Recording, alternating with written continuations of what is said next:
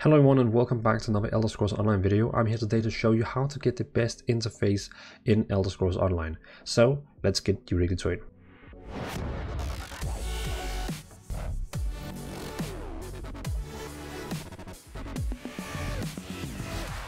Click escape, go into settings, and keep in mind this video is for people who doesn't use add-ons. Like, it's how to play the game the best way naturally. Of course, in my way, like how I think the game is best. And of course some people will be like, no, I don't want this. We're gonna skip video and audio because that's pretty much up to you, like what graphical settings you're gonna use and what video settings audio you want. Just I play with NPC subtitles. I think it's nice to like could read what's actually being said around me. First one is going to be gameplay. I highly recommend enabling food inverse kinematics.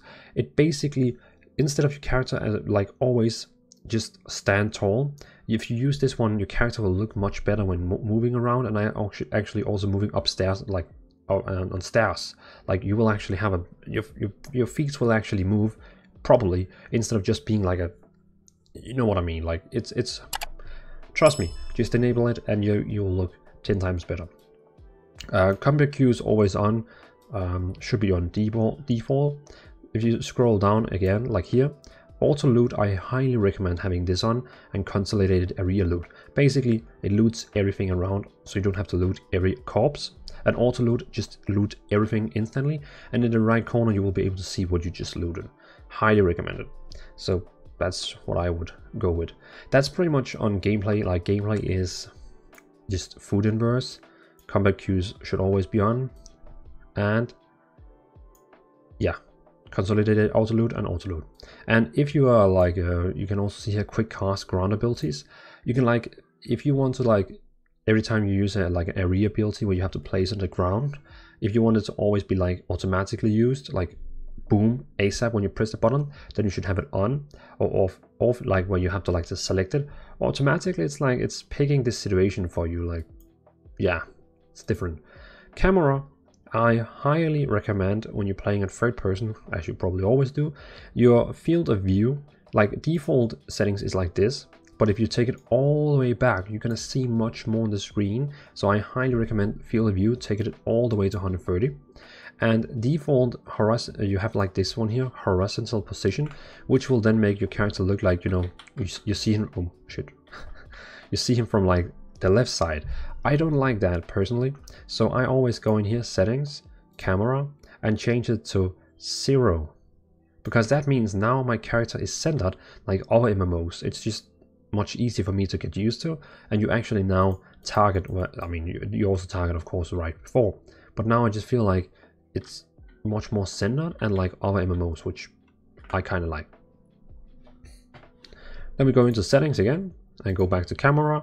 And that's actually it. You can see like I have everything else on default except horizontal and field of view.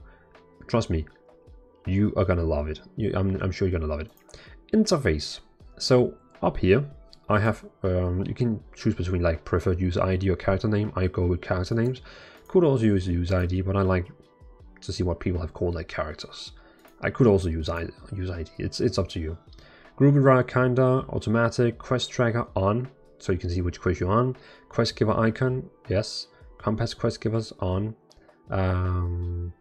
All this is pretty much on default, but if you have not on this, I would say put all this on. It's gonna make you much more easier with finding quests and so on. Then you go down here to chat bubbles. This one is default off for some reason, but I highly recommend taking it on. And also yourself is also off for some reason, and I also want that on. So that basically means when people they chat now, no matter which channel it is, like say you can see here, hello, it actually shows like a chat bubble above me and also of the other people here, because else normally you would have to look down in the chat to see if people talked. But now when you're playing in dungeon, you can actually see above people's head when they talk. It makes it 10 times easier for you to like see, oh, someone is saying something, instead of you have to look down in the chat, which is stupid. So definitely put everything on here. Of course it's up to you and how fast you want it to like fade away again. Down here I always play with frame rate and latency on, so I can see my frame rate here in the top left. Default it's down here, but I like to have it like up here. You can also lock it if you want. But yeah, that's pretty much it. So I can see my latency is right now 77 and my frame rate is 144, which I have capped it on. So really great. Nameplates. It's a must in my world to have on, like it's super must. So I would say on. Show guild, show title, and nameplates. I like to have everything else is default here, but the self I have changed it so it's on injured. So basically when I have taken damage, it will show a health bar on top of my health. So it's easier for me to like quickly see, oh, I'm losing health. I know I have my health bar like down here, but sometimes it's nice to have like an indicator in the middle of the screen, which shows me you are under attack. So definitely on nameplates, on, and self-injured. Rest is pretty much default. Then also health bars on, so I can see the health bar on above the enemies. So like when I attack them, I can see the health on them, above them, and not just on top of the screen. So definitely health bars on, and rest on. Health bars down here is like pretty much default too. Yeah. Indicators, I'm pretty sure this is default, but else you should just like put everything on, and in alliance indicator put it on enemies, so your own like allies will look like default, but on your enemies in PvP they will have like a flag on above them telling that it's the enemy. Social, not really gonna change anything here. No. Combat, this one is quite important. So this one is like the biggest one for all the settings. You have ability bar, which I always want to show. I always want to see my spells, no matter what. Ability bar timer is a must have. It basically shows you, for example, when I use a spell here, you can see it tells me on seconds on the spell how long it's gonna last there. Of course, I could have it on buffs and see how long the buff is, but still it's gonna show me the seconds, how long it's actually on, which is super efficiency. And when we go into combat again, you can also add this one, add ability bar or ability bar back row, which basically means when I use my 4 and 5, now when I switch bar, you can see the spell is behind, is actually like counting. This one is like a bit misunderstanding since it's not the same spell. So if we go do like this, so now you can see here using my 5, using my 4, change ability bar, and there you go. Now you can see it in the background below there when it's like off, and I have to reuse it again. So in this way, it's very easy to always know, oh, I have to go back here, use my spells, go back again, which is quite handy. You have to admit, this is like a super required thing. So definitely under combat, always on.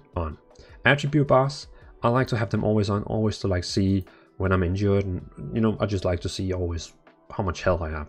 You can also of course put it on automatically and it will show when you go into combat, but for some reason I just like to have it on. Like, yeah, I just want it on. Resource numbers, I have number and percent, which basically shows both how much health I have and how much percent it is on right now, and the same on your targets and so on.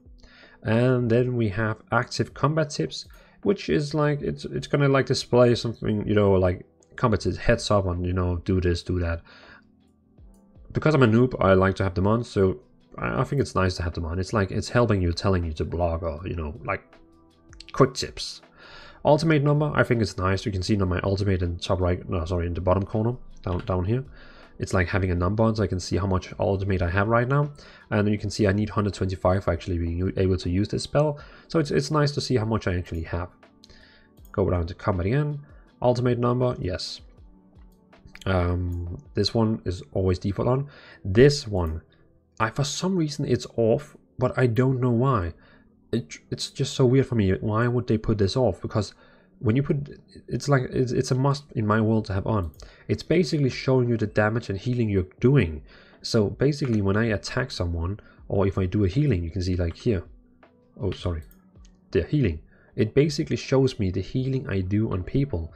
Like if I do it here, I can see the healing on myself and the people, and the same if you attack someone, it will show you the damage you deal on them. Like, why would you not like that? I mean, it would be nice for me to always see, oh, I just did a big crit, like, oh damn, 4k damage on the enemy, damn, you know, something like that.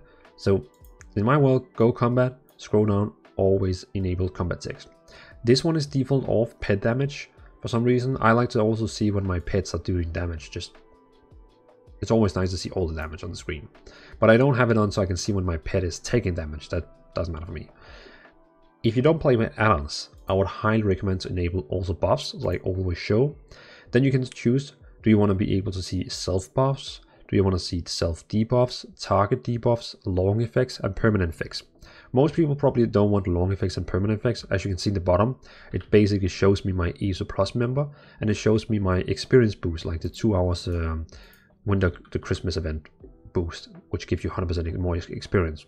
So most people probably don't want this to be shown because, you know, why would you need to have this shown on?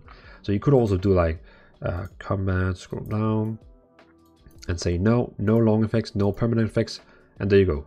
Now it shows me only the most valuable one. As you can see here, it shows me the shield I'm using and the additional effect it gives me, and also this one here where I deal 20% more weapons damage and spell damage. So basically this is my buffs, which is more useful. And again, if you don't want to see your self buffs, you could also go to combat and disable self buffs. Yeah, self buffs. But for some reason I like to have I like to have them on. So it reminds me like I have my XP buff on.